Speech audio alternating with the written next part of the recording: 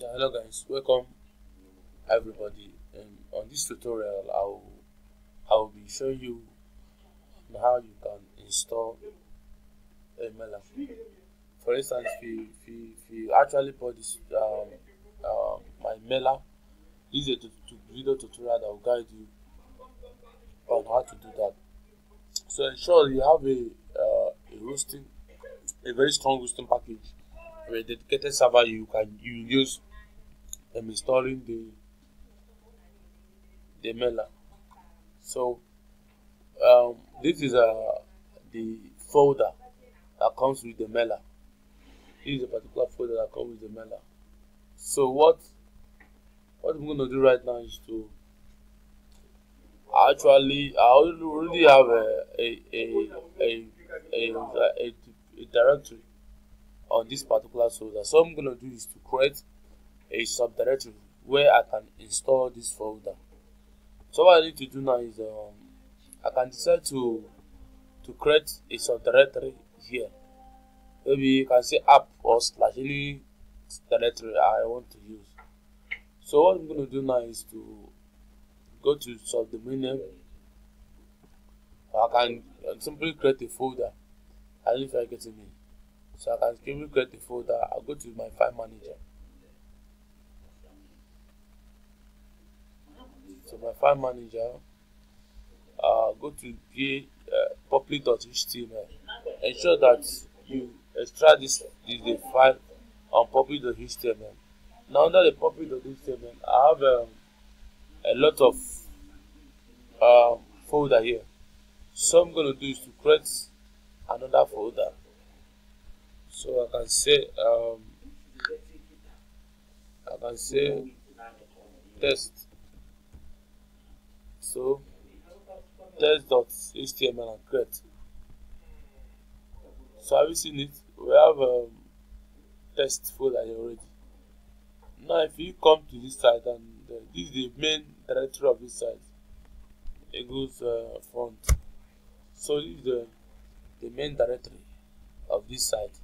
Now if you come here and click /test, let me see what's going to happen. So have you seen it? It's the parent directory. So what I'm going to do next is to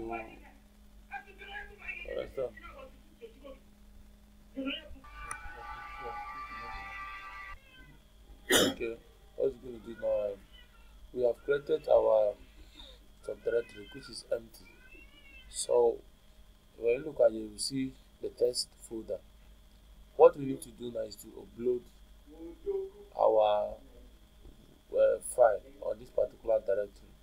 So you click on upload and click on select file. Click on this select file. Locate where you have your script. This is my script here. So make sure you upload the zip file. So I click on upload. It will take some minutes for the script to finish. So I'm going to pause the video and come back again. Okay, after you have uploaded the script, click on go back. So this is the script we have. Remember, you uploaded the script under test HTML/test. So what you're going to do is to click here and extract.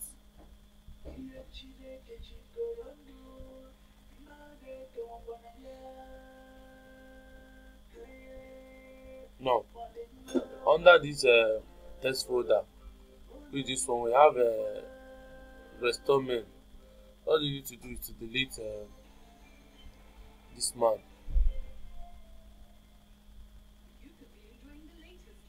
Now open this restore, you see a different restore. So here now is the MySQL. So we not really need the MySQL, just delete the MySQL. When we need the MySQL, we will get sudo. So still delete this one, still the same folder, just still delete it. And what we're going to make use of is the main restore, which is this one. Open the restore and click on select all. Now, before you move this folder, ensure you come here, setting, and click on show hidden file, disable characters, so and save. So after you have done that, click on select all and move. We are moving this man on this particular text folder. The reason why we are moving this particular text folder, let me show you for example now. If you click on ego4.com/test, what you're going to see now, you're going to see a folder. So you're going to see this folder. So what you need to do, you're going to move our file on this particular folder, which is the restore mail, on this particular folder to this text folder. So what you're going to do now is to come here and click on move. Okay, delete it. Now moving on the text folder and click on move. Now when you come here and reload, you see what we have here: morning, access denied, username. So what you're going to do now is to create a database account for our directory. So when you come to test, this okay, come to, so this is the test. So what we have here. So what we're going to do now is to create a database account on this particular one. So what we're going to do is to go back to our domain name, our cpanel, sorry, and database.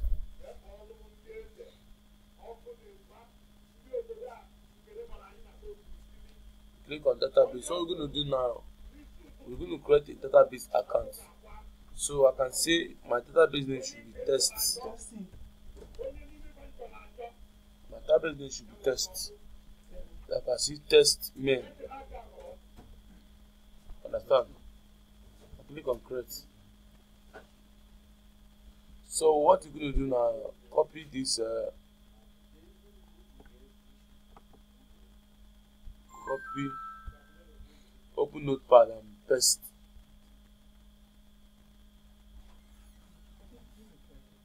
Okay, on it.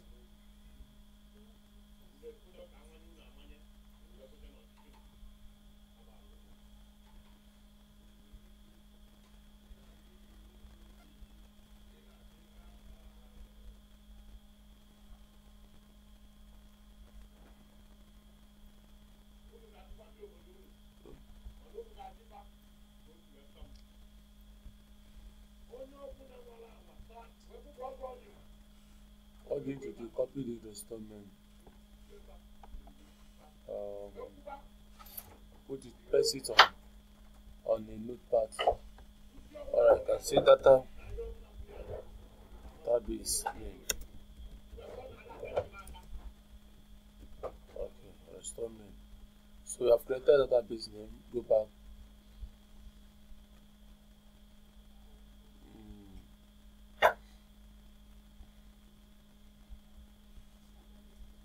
Now come down.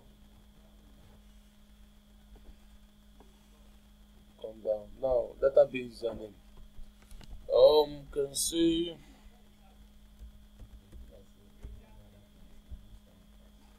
Okay, so test. Alright. Password.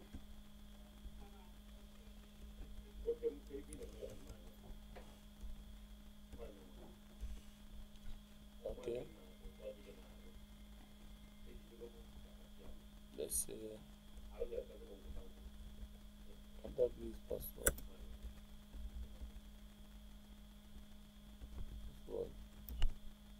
And see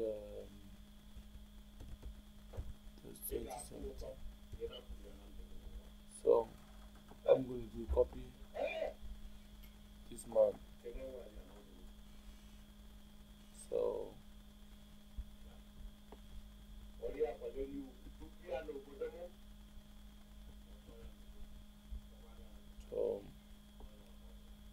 after you have done that, if you are good to go, you have created a database and click on create account.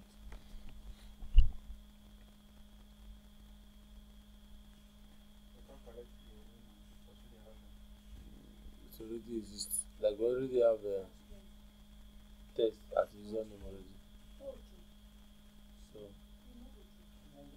So test as username already. So we're gonna do is alright.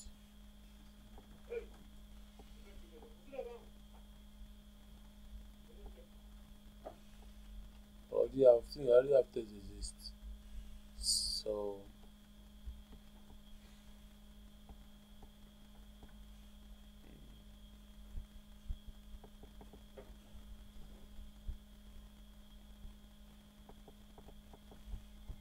I can say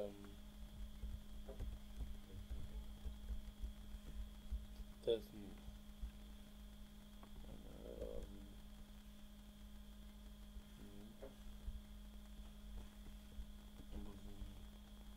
So be concrete.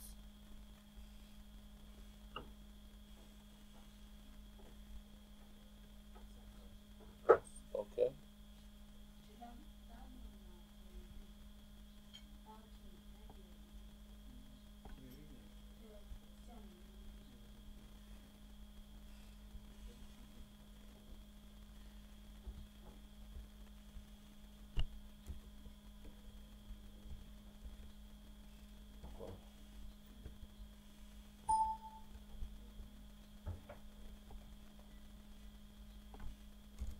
Let's copy this database name.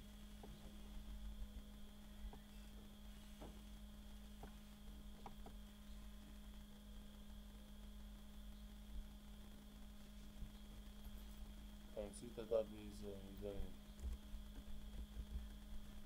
Database user. Database will give you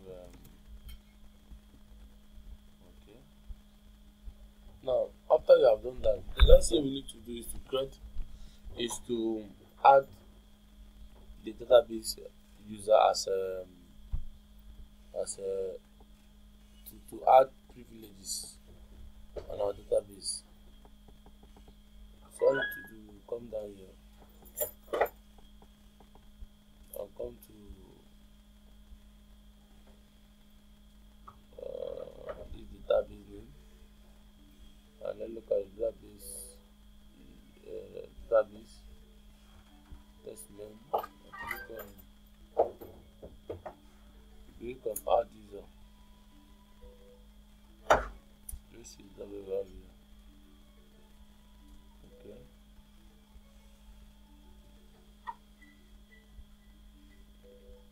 Then that, then just move this one. Okay, let's reload.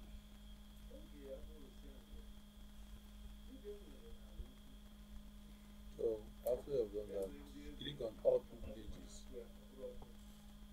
I don't know, my son is very slow. Click on change.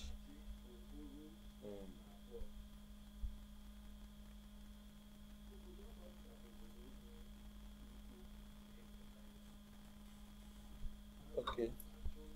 Now let's go back to our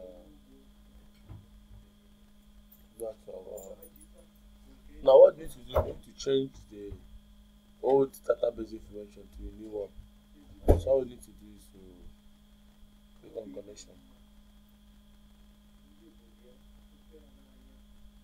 and click on the edit code.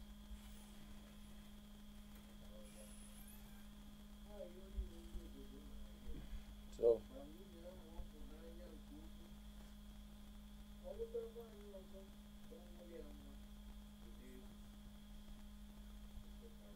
okay, so this is the define the hosting name and the database user, database password, and database name. So what you're going to do to change all this name to the new database we are using. So copy this man to database name. Copy that man to the new database we are using. So what you're going to do is